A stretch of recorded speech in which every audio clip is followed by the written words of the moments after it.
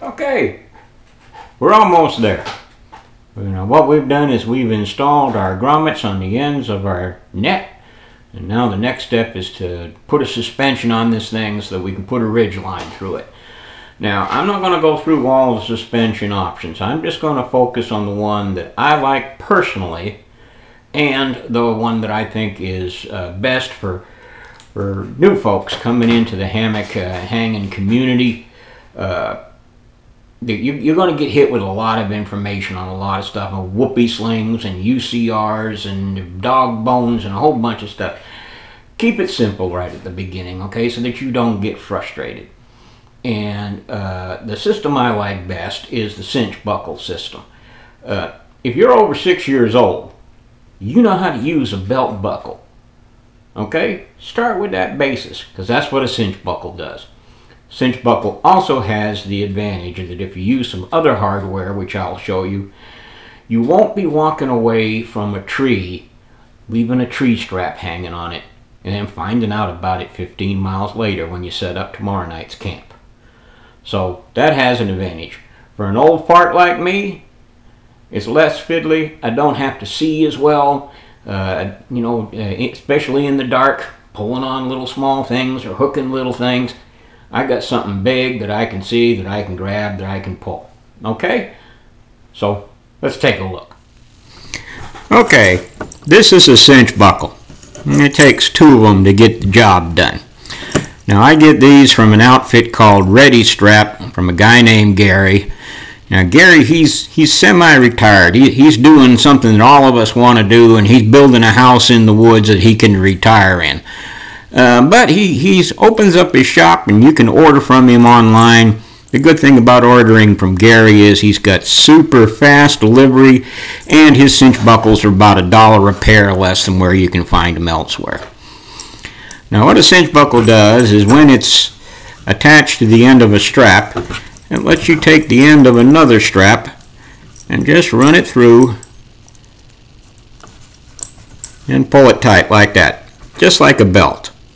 Okay, under the best circumstances, you can't pull the strap back out. Usually it's a good idea to tie a knot in the line behind the buckle just to make sure. Okay, there's a couple of different ways to get these straps on the end of your hammock. We're going to show you several of them right now. Okay, the simplest method is to get in contact with Gary at Ready Strap and ask him to make you a pair of quick draw lock and loads, and ask to use the 1,500 or 3,000 pound webbing on it. He's got a 500 pound webbing. It should be adequate to the task, but you want to make sure. And all that is about a 6-inch piece of webbing. It's double stitched on it here. You can see it's very little movement on it. He's got a piece of rubber here to cover up the ends and frayed ends.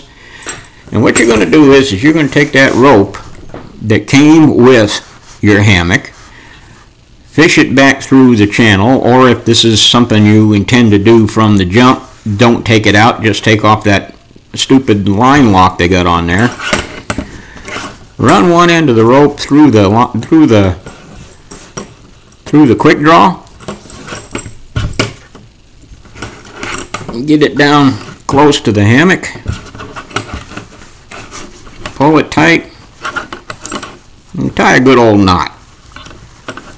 Okay, I'm not going to tell you what kind of knot. There's somebody out there screaming saying that should be a sheep shank, and then somebody else saying no, it should be a half hitch, and no, it should be this, and no, it should be that. I'm going to tie a granny knot in this thing. All I'm doing is illustrating the concept. Okay, I encourage you to go out and study knots. Okay, this is just a quick thing to show you the concept here of tying a quick draw on the end of your hammock. Okay, this will likely work. I've had a hammock like this that worked for 3 years that I'm still using, so hasn't failed me yet. And all I did was put a granny knot in the end of it. Okay, so that's one way of doing it, and it's probably the easiest. Okay, now the next step is you can get a continuous loop, what's called a continuous loop. This is made out of am steel. It's got like a 1,500-pound breaking strength, and it's made in such a manner that you can run one end of the line right into the middle of the line and splice it together. It makes it twice as strong and gives you something that you can attach your cinch buckle to. Now the way you do that is you lark's head it onto the end of your cinch buckle. All you do is just stick it through and loop it through, okay? But that causes movement back and forth, which will eventually slice that am steel. So what you want to do is you want to run it through a couple of times so that you can take up all that space. So you run it through like this, get it centered, and then come through the bird's beak.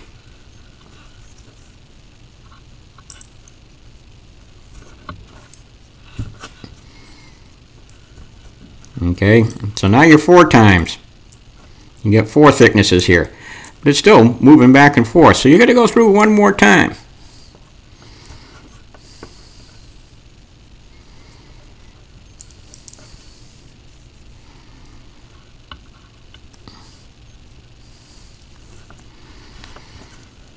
Okay, well now it's not moving, but we've got a very, very short continuous loop. Starting off with an 8-inch continuous loop like this is not what you want to do.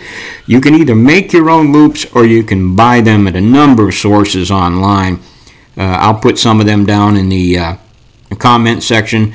You want to work with a 12 or 20-inch line so that you don't have a very, because this is going to pass through all the way through the channel. Another thing you can do with an 8-inch continuous loop and a lock and load, a little bit safer than tying knots in the rope that came with the hammock. You take that continuous loop and you pass it through and then do what we did before. We talk about a lark's head knot. Just pull that around try to get it centered on the loop in the lock and load. Now you've got enough material here that it will run through the channel. Let me run it through and I'll show you. Okay, so here we are. That continuous loop has been run all the way through the channel. All you need to do is take that lock and load, stick it through there, and pull it up tight. And there you go. You got a cinch buckle suspension on your hammock. Now this is just one of the ways of doing it. I'm fixing to show you the one I like the most. Okay, now these are a couple of cinch buckles I just took off of a hammock. They're kind of long. I don't know if you can see that or not. I had these on a 12-foot long hammock, and it just made things a little bit, I had to find trees a little bit too far apart when using these, so I took them off the 12-footer. The advantage you get out of these is the thickness. These are called racer loops or racer slings. They're made out of Dyneema. It's about a 1/4 inch wide and very thick. This is climbing gear. People rely on their lives hanging from the sides of mountains using these things. Should be no problem at all hanging from the trees on it. And the thing I like about it, because of the width, I only have to go through once to take up all the space in the buckle, and I don't get that slide back and forth where it'll cut. Let me fish this through here and I'll show you what that looks like. Okay, here we go. What we've got is we've got our racer loop all the way through the channel and out the other side. And here we've got our Zing It adjustable ridge line. And we're going to put in an adjustable ridge line, and then later on, if you want to, you can put in a permanent ridge line. And I'm going to send you over to Shug Emery's YouTube channel to look at his video for ridge lines. I'm not going to sit there and tell you all about ridge lines when Shug can do it much better. But all you're going to do is you're going to stick that ridge line, go on the inside of your hammock, come through your grommet hole like so, and then run your Dyneema through it, and then run your cinch buckle through that. Tighten her all up.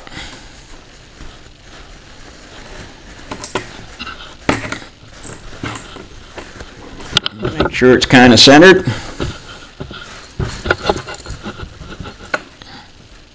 Just like that. Okay, so here we go. Here's the view inside the finished hammock. Now it's a little tight for me, just about 6 feet. But I believe I can get a decent night's sleep in here. How about you? Won't cost you but about $40–50 to get the whole project done. Maybe a little bit more, maybe a little bit less, depending on your hardware options. Give it a shot. See what you can do. Talk to you down the trail. Alright, now I'm going to show you one thing that I did here. It's my fault and not the fault of the hammock. But I got into it again and thought I was sitting on the hammock when I was sitting on the bug net. I'm glad the camera wasn't on because I went ass over tea kettle to do it, but in the process I tore the netting. Still work as a one-way zipper, and I'll see what I can do to repair that. But again, that's my fault, not the fault of the hammock. I don't think that net was designed to carry a 220-pound old man.